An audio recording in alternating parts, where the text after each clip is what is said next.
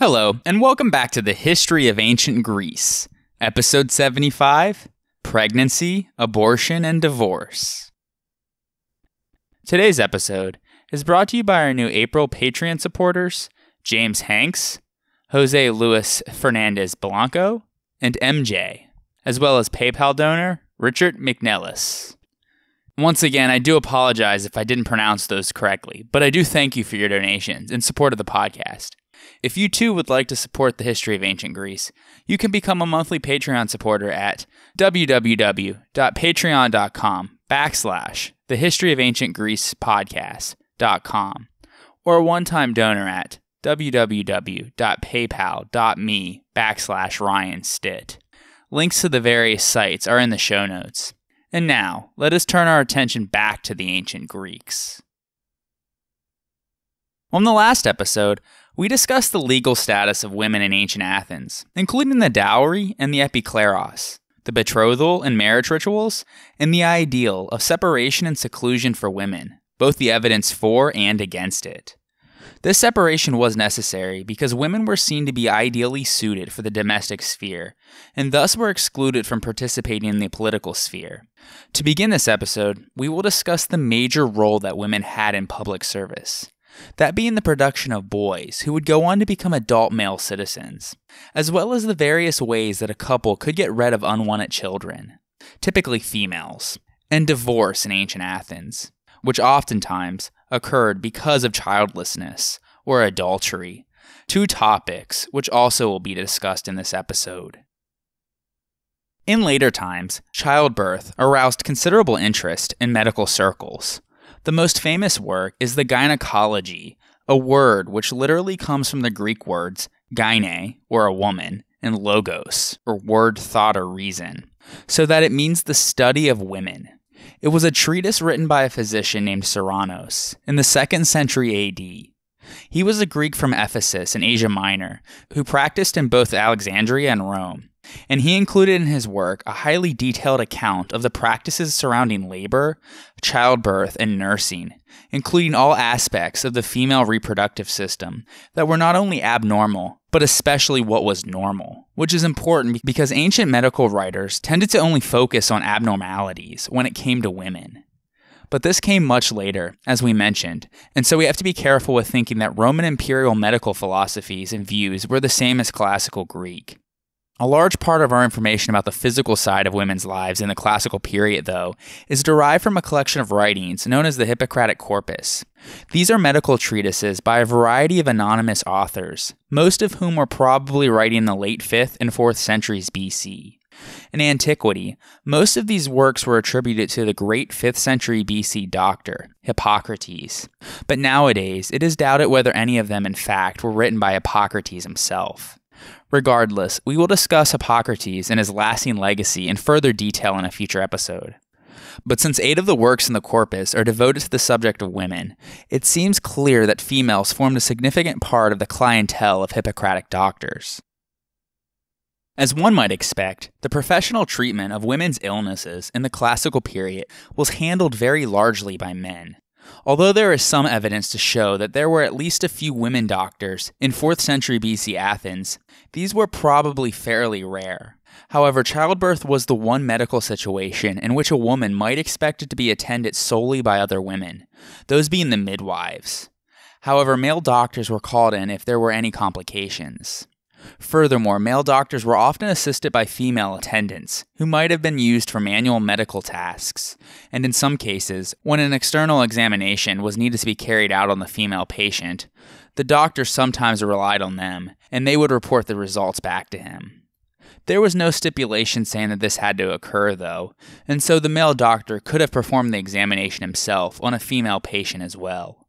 Still, though, few records exist of the normal procedures and reactions of the female functions of menstruation, nursing, menopause, and so forth that were dealt with by other women in the form of midwives and wet nurses.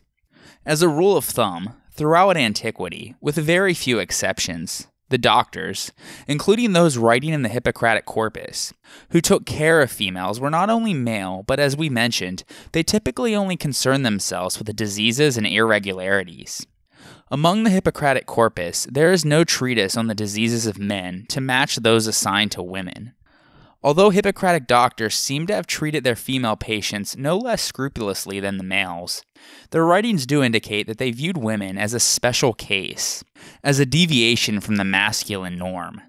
This should serve to forewarn us, then, that there is an element in the medical treatises which derives from an ideological view of the physical nature of women. In particular, in the discussions of women's reproductive systems, ideas about women's physiology can be seen to reflect and reinforce masculine ideas about female social and moral identity. Another large source from the classical period on women is Aristotle, and his views on women by far influenced later Christian and Islamic thinkers, who quoted him as an authority on the matter until the end of the 16th century, and are thus an important topic in women's history. He believed that women were inferior to men, and as such ought to be subjected to them. Aristotle went so far as to put forward the notion of a zoological hierarchy, with men at the pinnacle, and with women being one giant evolutionary step below, though at least they are higher in the pecking order than slaves, for whatever that is worth. And so for Aristotle, women presented the first step along the evolutionary road to deformity. In his Politics, Aristotle says, quote, "The courage of a man lies in commanding, a woman's lies in obeying." End quote. Aristotle explains how and why the association between man and women takes on hierarchical character by commentating on the masculine rule over barbarians or non-Greeks, saying, quote, "By nature the female has been distinguished from the slave, for nature makes nothing in the manner that the coppersmiths make the Delphic knife, that is frugally, but rather it makes each thing for one purpose. For each thing would do its work most nobly if it had one task rather than many. Among the barbarians, the female and the slave have the same status. This is because there are no natural rulers among them, but rather the association among them is between male and female slave. On account of this, the poets say that it is fitting that the Greeks rule barbarians, as the barbarian and the slave are by nature the same." End quote. Aristotle believed that men and women naturally differed both physically and mentally, as a female is an incomplete male, or as it were a deformity, as we just mentioned. While Aristotle reduced women's role in society, and even promoted the idea that women should receive less food and nourishment than males, he also paradoxically criticized the results.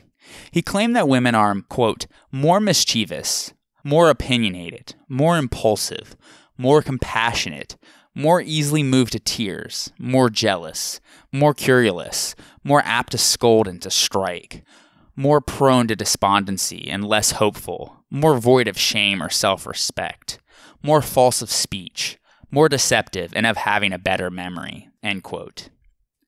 He said all of this as part of his argument that there should be political rule of the husband over the wife.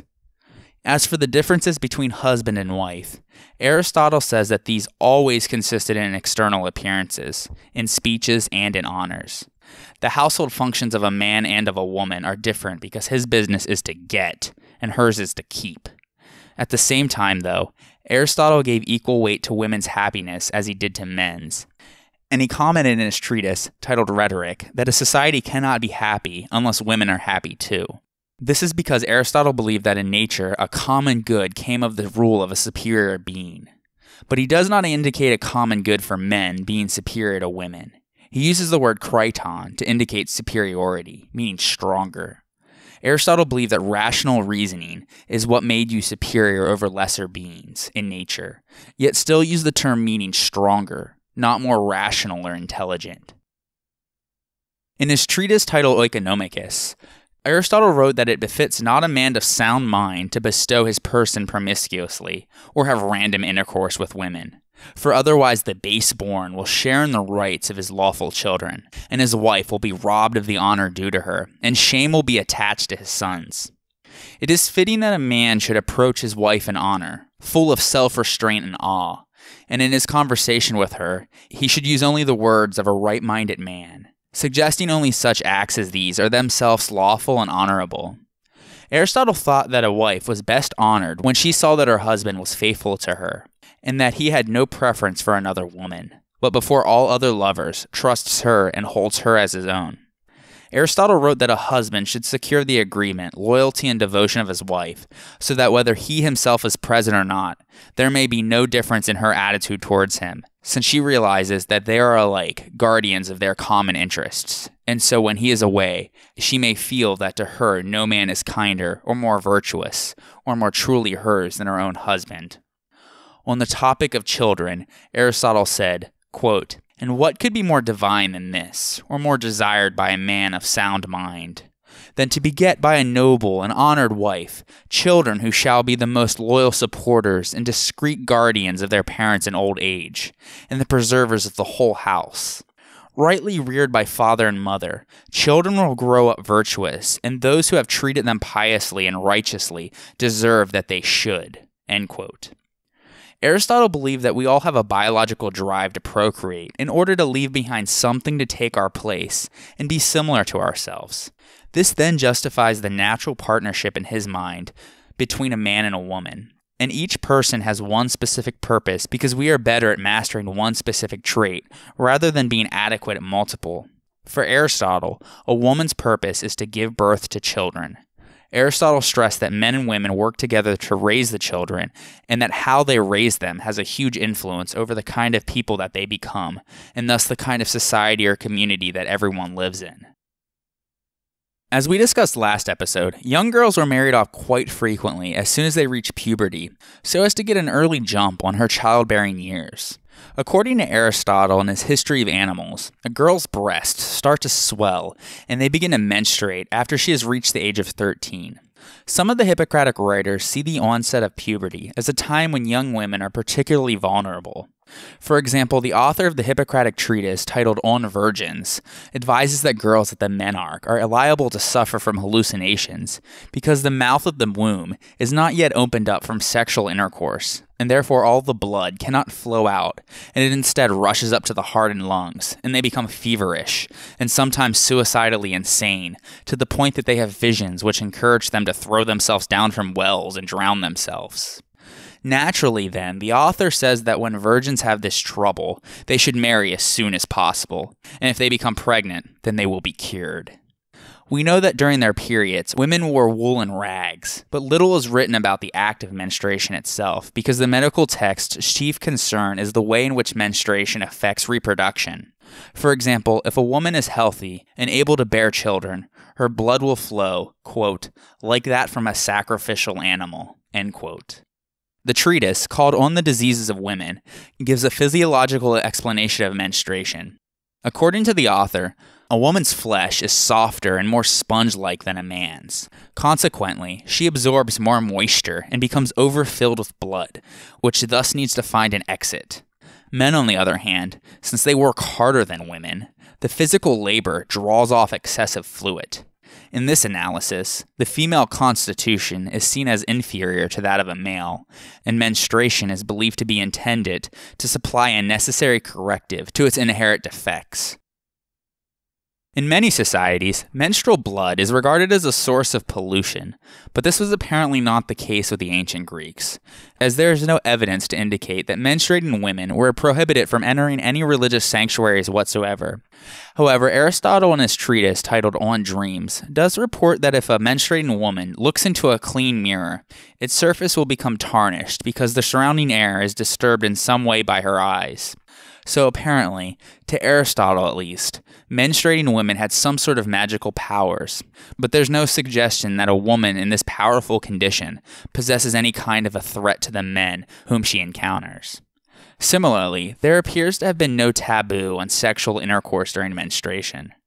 However, Aristotle in his treatise called The Generation of Animals informs that a woman will not conceive if she has sex while she is menstruating, and that the best time for conception is actually immediately after the period has finished. From Aristotle's perspective, women are failed males, as we have mentioned. It is their lack of heat that makes them more or less formless. Similarly, Galen, writing over a half millennium later, stated that if it were not for the fact that the menses were needed to contain the hot male seed, we might suppose that, quote, the Creator had purposely made one half of the whole race imperfect, and as it were, mutilated, end quote. The fact that women needed to menstruate was proof in Aristotle's eyes that they could not burn up the residue that coagulated inside of them. They were judged to be particularly susceptible to what we would call today hysteria, a word that is derived from hystera, the Greek word for womb, meaning literally the lower parts, though its symptoms were rather different from those of the condition we identify by this name today. The Hippocratic school believed that the womb took to wandering around the body if the menses were suppressed or if the women did not engage in intercourse.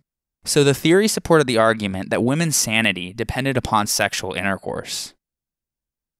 As we have mentioned, the overriding duty of any Greek wife, not just Athenian, was to provide her husband with offspring, preferably boys, to ensure that his household did not die out. In addition to the pressure to conceive that came from the husband and the husband's family, there would also have been pressure from society at large, because every Greek community expected its citizens to beget legitimate children in order to keep the population at par. Because of the high level of infant mortality in the ancient world, it is estimated that each married couple would have had to produce 4 or 5 children just to achieve this modest target. The obligation to become pregnant was reinforced by medical theory, which taught that abstinence from sex was harmful to a woman's health. The Hippocratic author of the treatise entitled On the Seed states, quote, "Women who have intercourse are healthier than those who abstain. For the womb is moistened by intercourse, whereas when it is drier than it should be, it becomes extremely contracted, and this extreme contraction causes pain to the body." End quote. So as we can see, according to this view, men, with their penis, have a therapeutic effect on women. The most bizarre phenomenon associated with celibacy in a woman, and arguably the most famous, is known as the wandering womb. A graphic description of its cause is described by Plato in his dialogue titled Timaeus, named after the Pythagorean philosopher. By comparing human genitalia to undomesticated animals, Plato provides an etiology for sexual desire and for female hysteria, and in particular tells us that the womb is an animal within a woman which is desirous of bearing children. If this desire remains unsatisfied for a long time, the womb becomes restless and starts to wander about the body. As a consequence, the passages for breath become blocked and the woman starts to suffer disorders of all kinds. The problems will continue until the woman has sex with a man and becomes pregnant. The Hippocratic writers, in the treatise On the Diseases of Women, provide a more mechanical explanation of the same phenomenon by describing the various ailments that might occur, depending on the location of the womb. They write that if a woman doesn't have intercourse, her womb becomes dry and is liable to be displaced. It may move towards the bladder, which would cause strangury, a condition of the blockage of the bladder, towards the head, which would cause suffocation, sleepiness, and foaming, at the mouth, or towards the upper abdomen, which brings on drowsiness and loss of voice. Although sexual intercourse, and more specifically pregnancy, is ultimately the cure for these ailments when they occur, the Hippocratic authors do recommend a variety of interim treatments, in case those aren't available, involving fumigations, pessaries, potions, and hot and cold baths. For example, a wound that is lodged in the abdomen should be treated with a pessary dipped in Egyptian perfume, myrtle, or marjoram, and the insertion of a feather into the nostrils to induce sneezing, and inhalations of vapor are also suggested. In the case where the tomb has moved towards the liver, a doctor is advised to push the womb down with his hands, and then to tie a bandage below the ribs to stop it from rising up again, like a tourniquet.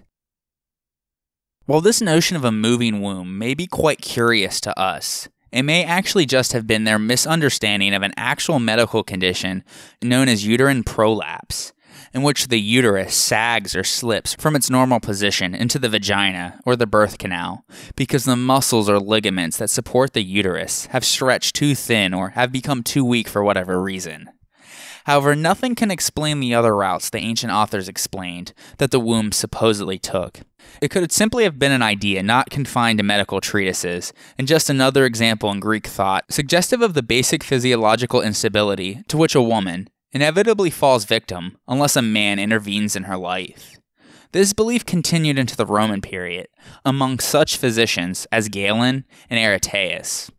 However, unlike most of his colleagues, Soranus did not believe in the theory of the wandering womb, and he prescribes instead reassuring attention and physical therapy with soothing medications. The Hippocratic writers were also woefully ignorant about the nature of a woman's orgasm. In the treatise, On the Seed, we are informed that once intercourse has begun, a woman experiences pleasure throughout the whole time until the man ejaculates. This is because the sperm, when it arrives in the womb, extinguishes her heat, and it's at that point when the woman's pleasure reaches her climax. And so, women's sexual gratification clearly has a supposed link with reproduction. The writer does admit, though, that conception is likely to occur if the woman experiences desire. Aristotle in his Generation of Animals, on the other hand, says that women can conceive without feeling pleasure and can feel pleasure without conceiving. Greek men did at least recognize that sex might be a source of mutual enjoyment to both male and female.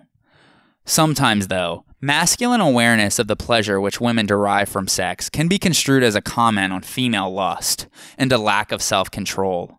Perhaps no example of this is more well known than the female characters created by the comic playwright Aristophanes in his Lysistrata.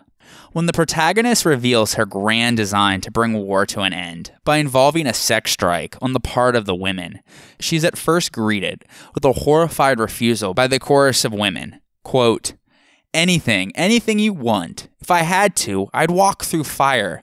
Anything rather than give up penises. Lysistrata, dear, there's nothing like them. End quote. This notion of women's capacity for sexual gratification was also enshrined in myth. When Zeus and Hera were having an argument about whether men or women derive the greater pleasure from sex, they referred the matter to the prophet Tiresias, who had spent 7 years of his life as a woman and was therefore in a good position to know. He informed them that if sexual pleasure were divided into 10 parts, only 1 part would go to the man and 9 parts to the woman. This rather extreme assessment of each sex's orgasms, though, are contradicted by the Hippocratic writers, who in the treatise On the Seed tells us that a man's orgasm is briefer than a woman's, as we previously mentioned, but is more intense. Aristotle wrote extensively on his views of the nature of semen in his Generation of Animals.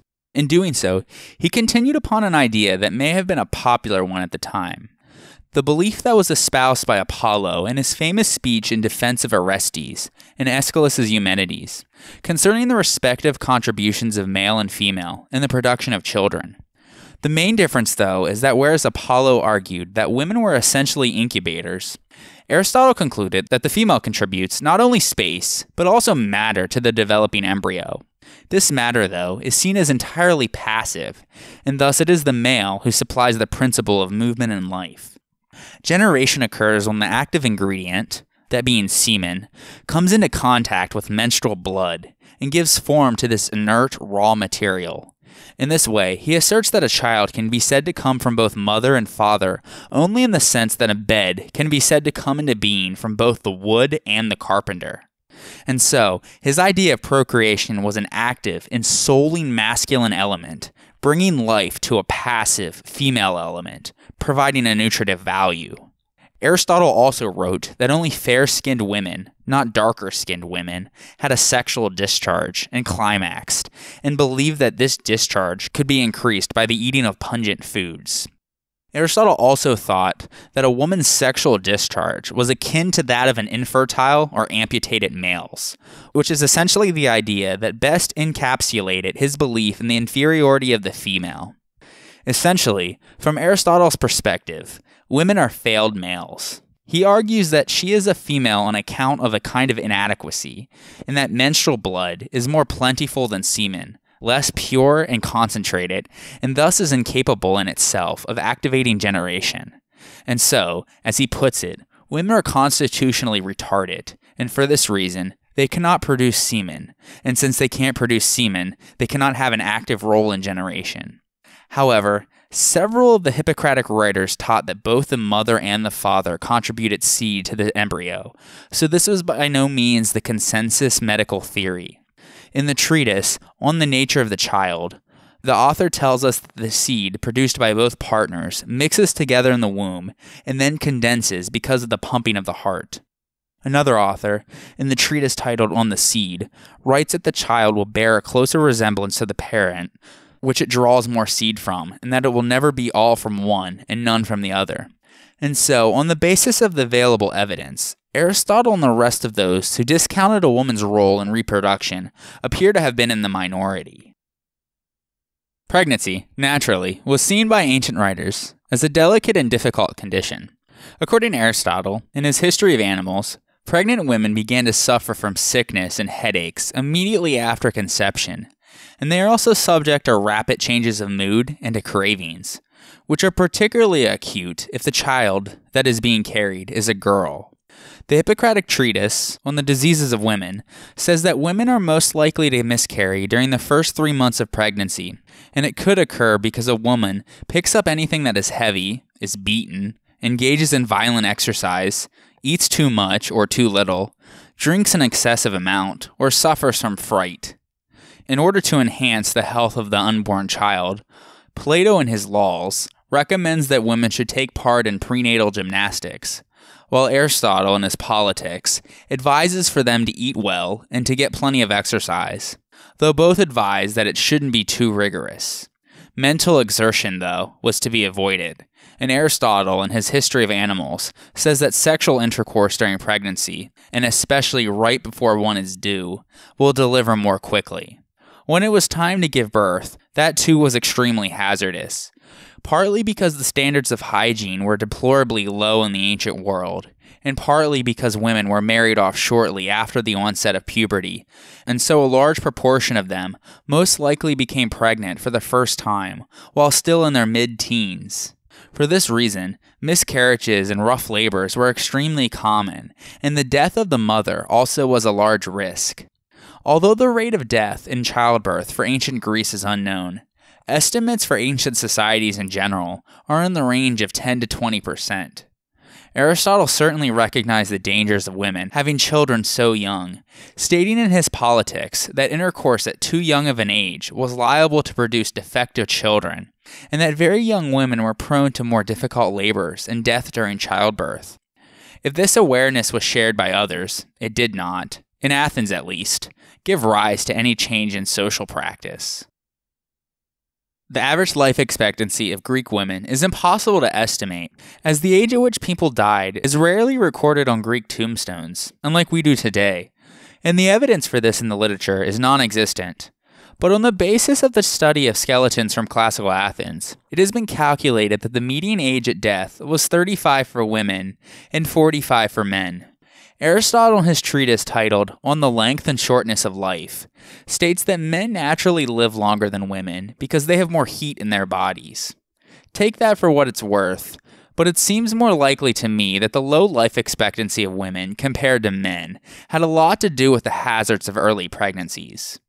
Although we hear of a variety of contraceptives, more on that shortly, there was no safe and reliable method of birth control. This meant that for many married women, there would be little respite between pregnancies. Given the importance of producing offspring, it is hardly surprising that concern about fertility and pregnancy features prominently among the Hippocratic texts, as well as the miraculous cures that are inscribed on stones in the healing sanctuary of the medicine god Asclepius at Epidaurus in the northeastern Peloponnese. The failure to become pregnant was either regarded with grave suspicion or interpreted as a biological problem from which the woman was suffering. And so the Hippocratic writers record a number of tests that can be carried out in order to ascertain whether or not a woman is fertile. For example, in the treatise titled Aphorisms, the recommended method is to wrap the woman up in a cloak and to burn incense beneath her. If the smell seems to pass right through her body and can be detected in her mouth and nose, then she is capable of conceiving, but otherwise she is not. This test relies on the prevalent notion, as we alluded to in regards to the therapeutic effects of sexual intercourse, that the ideal woman is an empty vessel, unobstructed and available for occupation, first by a man's penis and then by a child. In another treatise, titled On the Diseases of Women, a dozen different causes of sterility in women are discussed, all of which involve some form of internal impediment. It was believed that normal conditions could be restored by the insertion into the vagina of medicinal pessaries or fumigations, intended to expel accumulated blood or other fluids and/or to restore a displaced uterus to its proper position. Treatments usually had the aim of softening and opening up the mouth of the womb by using a variety of substances and ointments in combination with one another after having left set for a certain number of days. Examples include crushed laurel leaves, myrrh, wormwood, beeswax, sulfur, garlic, goat fat, cyclamen juice, fig tree, cardamom seed, the marrow of oxen, goose fat, rose oil, thapsia root, leek juice, and white wine, among others. Of course, the ancient Greeks were completely ignorant of the existence of the ovaries until the 3rd century BC.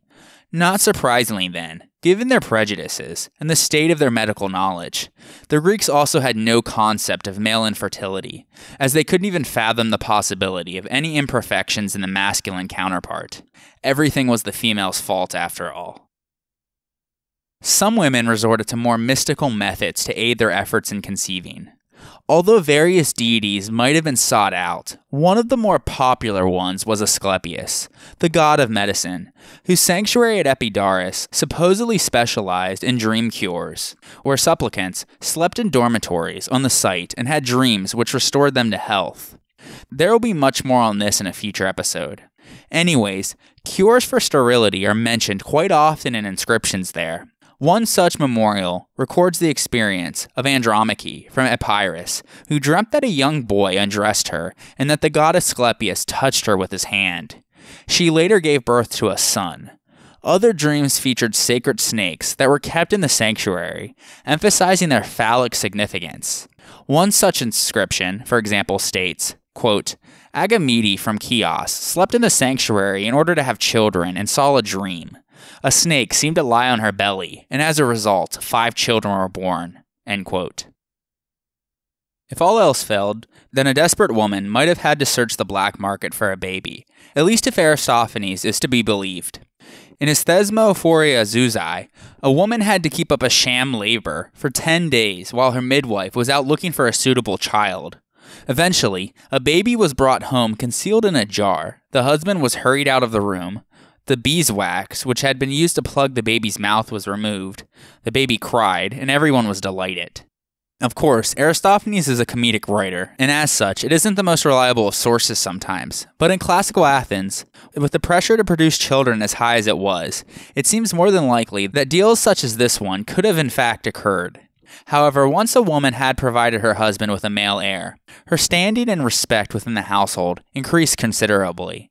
In a speech written by Lysias, an Athenian husband who discovered his wife in bed with her lover and stabbed the man to death in his anger, justifies his action by stating that after the arrival of his firstborn, he had bestowed upon his wife complete control of his estate and the erroneous belief that the two of them had now achieved a condition of complete intimacy. Despite the keen desire for children, many Athenian families did not want or desire large families, because inheritance was divided equally among the surviving sons. So having too many sons would have been undesirable, since the estate would have had to be divided among them. For daughters, fathers were required to pay a substantial dowry to attract for them a suitable husband. Also, the sexual neglect of wives, oftentimes in favor of slaves, concubines, or prostitutes, infant and child mortality, and what we would consider homosexual activities may also have had some effect in the limitation of family sizes. The extent, though, to which contraception was also responsible is very debatable. Aside from anal intercourse, there seems to have been very few contraceptive techniques, where the initiative rested with the male. There is no evidence for the use of anything resembling a condom in ancient Greece, and there is only one reference, that being in Archilochus' seduction poem, to what could be called coitus interruptus, or the so-called pull-out technique. The most detailed account of contraception is provided by Soranus, but none of the methods which he discusses seem to have been very effective, through modern lenses, and it is impossible to know to what extent they were used. The objective in most of them is either to block the womb or to cause it to contract. Included are the digestion of herbal potions and concoctions of vinegar and water, the insertion into the vagina of pads of wool, smeared with various substances, including aged olive oil, honey, cedar resin, juice of balsam, and a paste made from myrtle oil and white lead. Another involves a plant known as tanning sumac, which is to be rubbed with wine and wrapped in a clump of fine wool and then stuffed in the vagina and left in for 2 to 3 hours, all in order to make the womb contract. It has to be removed just before intercourse. This was all done to change the size of the womb because ancient Greek medical writers believed that pregnancy could be prevented or miscarried by enlarging or constricting a woman's womb. Inevitably, though, despite these contraceptive techniques, some pregnancies were unwanted, and one solution was abortion. And there is no evidence to suggest that any Greek law code contained a blanket prohibition of it. Generally speaking, abortion was not condemned by the philosophers, though the Pythagoreans were the exception, as they alone believed that an embryo was imbued with life from the moment of conception. Plato, though, in his ideal state and the Republic, had no scruples about it, and Aristotle in his Politics recommended it as a way of restricting population. Athens, at least, did appear to have some legal restrictions on abortion. For example, the Hippocratic Oath, which probably dates to the 4th century BC, contained a prohibition against giving any sort of drug to cause an abortion, though it is unclear whether the ban was primarily due to ethical or medical considerations. Furthermore, the oath did not ban abortion altogether, and there is a famous passage in a Hippocratic text entitled The Nature of the Child, in which a prostitute is encouraged to jump up and down while kicking her buttocks with her heels in order to expel the fetus. Abortion, though, could not be performed without the permission of the father, and it would have been extremely dangerous, particularly if surgery were employed, not least because of the risk of infections. In fact, Soranus recommended it only if a woman's life was in danger. Regardless, it seems that abortions sometimes were induced by the mothers themselves. One Hippocratic text, on the diseases of women, says that, quote, when a woman has damaged herself through an abortion, as many women are doing all the time, she will recover if treated properly, but will remain sterile, end quote. The same author goes on by saying that women who have abortions undergo great risks because it is impossible to abort the embryo without violence, whether by drugs, potions, food, or something else. The Greeks also had to contend with the fear of the polluting effect of an aborted fetus. A sacred law from the sanctuary of Artemis and Cyrene, for example, decreed that, quote, if a woman has a miscarriage or abortion, when the fetus is fully formed, the household is polluted, as if by death, meaning heavily, whereas if it is fully formed, the household is polluted as if by childbirth, meaning lightly, end quote. Aristotle, who in his Politics advocated performing an abortion only before the fetus received life and feeling, seems to have been mainly concerned with the risk of increased pollution that a later abortion would cause. Medical scruples and a fear of pollution aside, it is likely that many Greek women did resort to abortion, particularly victims of rape, unmarried girls, and prostitutes.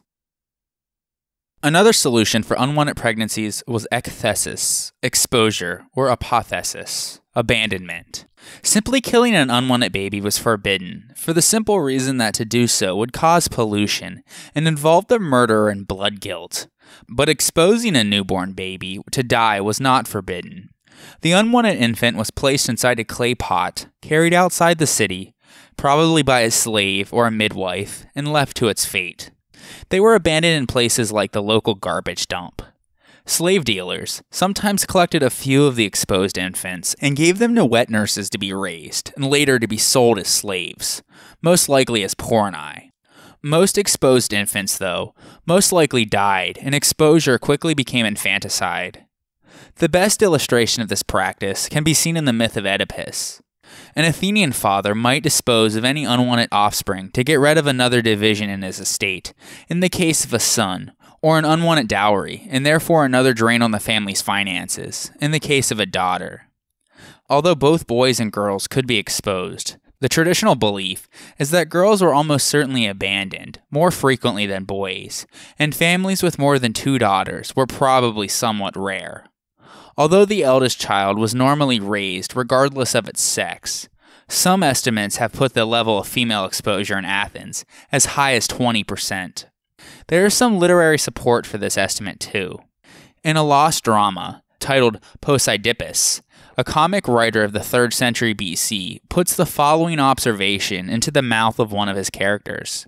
Quote, if you have a son, you bring him up, even if you're poor. But if you have a daughter, you abandon her, even if you're rich. End quote. Evidently, the mother's feelings were regarded as irrelevant. The lower value placed on girls is also strikingly illustrated by Herodotus' comment about the Spartan king Cleomenes, who he says, quote, died childless, leaving behind only one daughter, Gorgo, end quote. Other groups that were at risk of being exposed, including those who were the product of rape or incest, and the deformed. In fact, at Sparta, the abandonment of handicapped and sickly infants on Mount Taygetos was required by law, as we saw in episode 23. However, infertility was a serious problem in the Greek world, and many childless couples would have been only too happy to act as the foster parents of any unwanted children, and so it's likely that exposed babies were left near some sort of crossroads where there would have been a chance that someone wanting a child would have picked it up. Of course, we have no way of knowing how common it was, but it no doubt would have been another option for any unwanted pregnancies. Furthermore, given the hazards of life, coupled with a low life expectancy, a very large number of children must have grown up fatherless. The primary meaning of orphanos, which gives us the word orphan. To safeguard fatherless children, and equally to encourage the fathers of young children to risk their lives in the service of the state, many Greek polis made it their policy to support orphans at public expense, until they reached their 18th year. 5th century BC Athens, for example, made it so that orphans received 1 obol per day. Although their welfare was administered by the eponymous archon, we also hear of orphanophilakes, or protectors of orphans, who may have been assigned to individual orphans to perform a role similar to that of social workers today. Also, by the 4th century BC in Athens, there were 3 forms of adoption, either performed while a man was still alive, stipulated in his will, or if a man died without a male heir, and without providing for the adoption of a son in his will, he could have a son assigned to him to carry on his family. An adopted son was no longer a member of his original oikos, but was transferred to the oikos of his adopter. If he wished to return to his original oikos, he had to leave a son of his own in his adoptive oikos in order that it might continue. Naturally, though, not every marriage would have been a fruitful one. Although it probably was less common than the rate of 50% or so that we see today, divorce was something that could happen in ancient Athens, and it did not bear any social stigma. Although both husband and wife had the power to initiate a divorce, it was quite easy for a man to do so, and very difficult for a woman. A husband simply had to send his wife back to her father with her dowry intact, in order to end the marriage. And he had the right to divorce his wife without giving any sort of justification. But as we mentioned last episode, he had to return her dowry, and if he failed to return the dowry, he faced the possibility of imprisonment. Although divorce was established by the fact of separation, rather than by any legal process, there are many legal contracts that pertain to instances of divorce, and it's interesting to note that oftentimes, the responsibility of the marital breakdown is ascribed to a daemon, or an evil spirit, the ancient equivalent of irreconcilable differences. If his wife was proved to be an adulteress, he was compelled by law, in fact, to divorce her under the threat of disenfranchisement. In many cases, though, in order to avoid scandal, husbands may not have strictly followed this law, if the infidelity was not discovered by the general public. Also, from the 5th century BC onwards, if he had discovered subsequent to the marriage that she had not been a citizen, he was obliged to divorce her immediately. Failure to do so would result in the loss of his citizenship rights, if it was found out that he had known. A husband was also expected to divorce a barren wife, given that the primary purpose of marriage at this time was to produce children. Aristotle, in his Nicomachean Ethics, writes, quote, "Children are a bond between parents, which is why childless marriages break up more quickly," end quote. And so it seems that the most common motive for divorce was probably childlessness. Divorces, though, were very difficult for a woman to obtain because she needed the approval of a male relative, who also had to be willing to serve as her guardian after the dissolution of her marriage. He then had to appear before the Archon Basileus as her legal representation in order to make it official. If she sought to represent herself, the law afforded her no protection from further abuse, as we see in the case of Hippocratic, the wife of Alcibiades, who became so distressed by her husband's whoring around that she went to live with her brother Callias. According to Plutarch, in his Life of Alcibiades, when she later lodged a complaint against him in the courts. For some reason, her brother wasn't present, and Alcibiades, quote, seized hold of her and dragged her back home through the agora, with no one daring to stop him or rescue her, end quote. Ultimately, she never got that divorce, and she lived with him until she died. A continuous habit of domestic violence from the husband was probably the only real grounds in which a woman could sue for divorce, and be granted it without the husband's approval. There were 2 additional procedures by which people other than the couple could dissolve a marriage. The first of these was a divorce initiated by the father of the bride, but this was only permitted if the wife had not borne her husband a child. The father might have wished to do this for a more profitable match, especially if his son-in-law was not making much money. Finally, if a woman became an epikleros after her marriage, her closest male relative on her father's death was allowed to end her current marriage in order to marry her. We discussed the legality of the epikleros last episode. Regardless of how it happened, if there were children at the time of the divorce, they remained in their father's house, and he remained responsible for their upbringing. Furthermore, because of the typically large age difference between men and women at the time of their marriage, many wives became widows by the time that they reached their late 20s or early 30s. Some might even have been grandmothers already at about the same age. Young widows of childbearing age probably had a good chance of remarrying if her dowry was a substantial one. If a widow remained single and had at least one son, she would generally have remained in her late husband's oikos. But if she had no sons, she could either return to her previous oikos or stay on in her old home with her husband's designated heir. The person on whom the guardianship of her dowry had fallen, either her son, her nearest male relative, or her husband's heir, was obliged by law to support her. And so widows, like divorcees, were guaranteed some degree of economic security. It seems that one benefit for older widows who had passed menopause was that they enjoyed considerable more freedom of movement than their younger counterparts. In fact, a significant number of women workers in the roles of nurses and midwives were those who passed childbearing age. The attitude behind this relaxation of restraint is probably best explained by the 4th century BC orator Hippocrates, when he states that, quote, a woman who leaves the house ought to be at the stage in life where people who meet her ask, not whose wife she is, but whose mother, end quote. And so, it seems that Athenian men were less concerned about the trouble that older women could find themselves in, because they were past their childbearing years, and thus any of their indiscretions would not affect the lineage of legitimate citizens.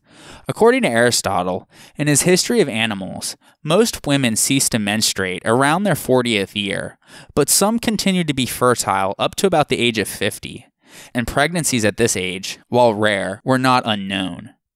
There is very little discussion of menopause in Greek literature, probably because far fewer women lived long enough to experience it. But the low valuation placed upon non-fertile females could also have contributed to the masculine neglect of this stage in a woman's life.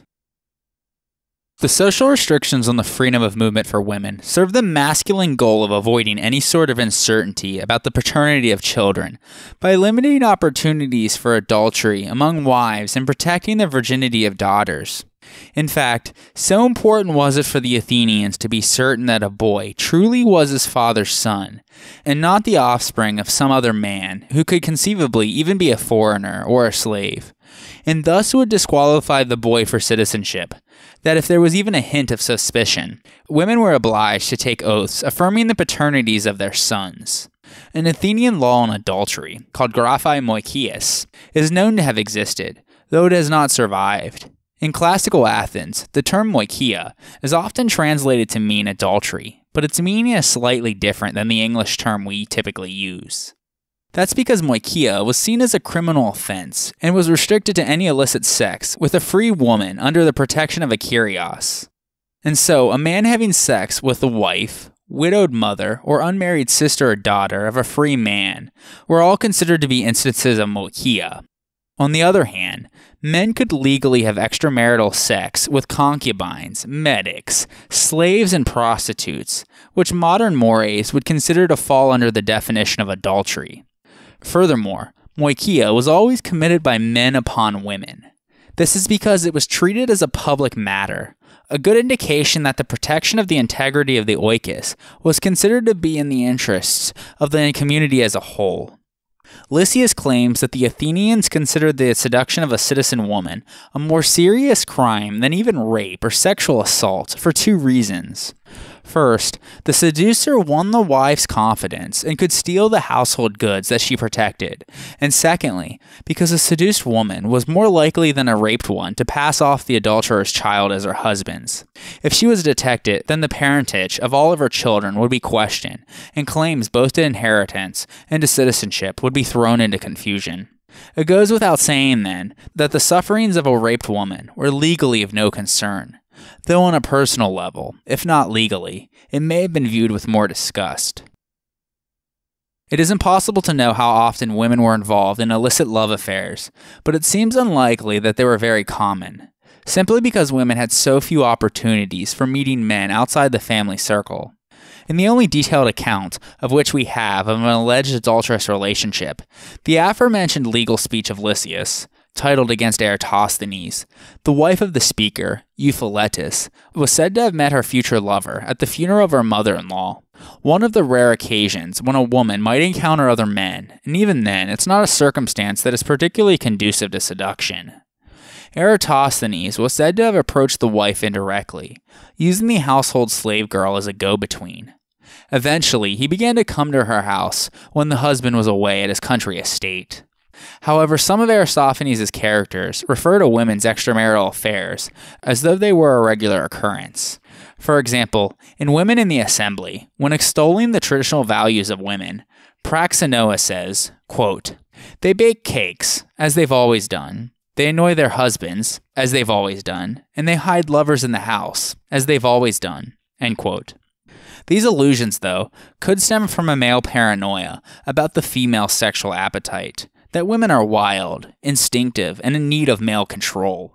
But they inevitably cast a doubt as to whether Athenian women in reality always maintained the rigid chastity which Athenian sexual mores sought to impose. There were at least 4 possible responses to adultery available to the aggrieved party. First, if the adulterer was caught in the sexual act, they could be summarily executed by the kyrios of the woman they were found with. This provision for justifiable homicide was supposedly made legal under the Code of Draco. However, this was probably an uncommon response, and scholars generally believe that this penalty was only rarely exacted. Other alternatives to this course of action were probably set into law under Solon. They include the charging of the offender in a court of law, the extracting of a financial penalty, or the subjecting of the offender to physical abuse, with the aim of humiliating him.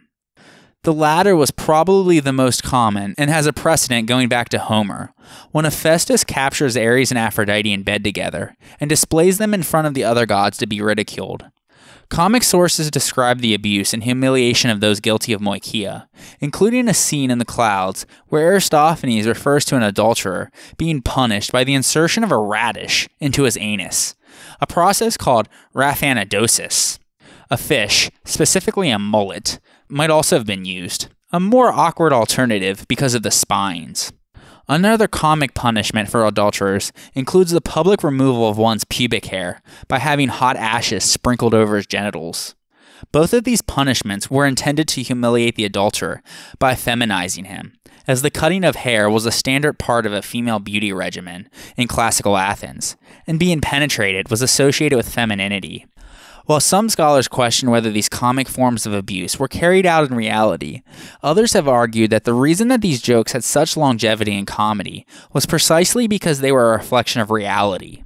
Furthermore, a married woman who was discovered committing adultery would be divorced and prohibited from participating in all public religious activities of the state, meaning that she was cut off from the one form of public involvement that was available to her.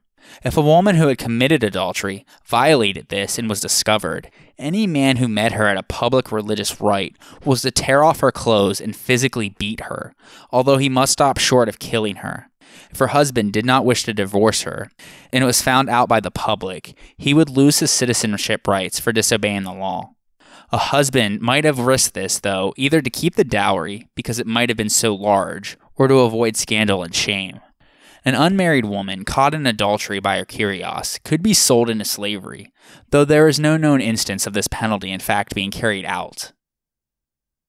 Xenophon claims that the right to kill a moichus was enshrined in law not just in Athens, but throughout the cities of Greece.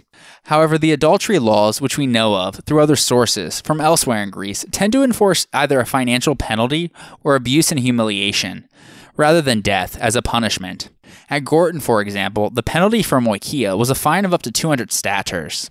The law for adultery at Gortyn also stipulated that unless payment was made within 5 days, the kyrios could abuse the adulterer however he wished, paralleling the abuse of adulterers permitted in Athens. In various other Greek cities, we have stories of adulterers being publicly humiliated as a form of punishment. According to Plutarch, adulterous women in Kyme were publicly addressed as donkey riders. Aristotle says that in Lepreon, in the Peloponnese, male adulterers were bound and led around the city for 3 days, while adulteresses were made to stand in the agora in a transparent tunic for 11 days. In Pisidia, we are told that adulterers and adulteresses were paraded around the city together on a donkey. In some places in the Greek world, the punishment for adultery could be more severe, though again stopping short of death. In Locris in southern Italy, for example, a moichus could be punished by blinding. In other cities, such as Lepreon and Cumae, the moichus was at risk of atimia, or the loss of civic rights. So in this episode, we talked about medical theory for pregnancy and views on women's bodies, and divorces for essentially what were childbearing reasons, either a lack of children or adultery. But we haven't talked about the actual act of childbirth itself, as well as the various rites of passages that a girl would need to go through to set herself up for marriage, and that a boy would need to accomplish to mark himself out as a future citizen soldier. That'll be the topic for 2 episodes down the road, because before we get there, we need to talk about Artemis, the wild goddess who protected the youths while they are making these very important transitions in their life. So join me next time on the history of ancient Greece, episode 76, The Goddess of the Young.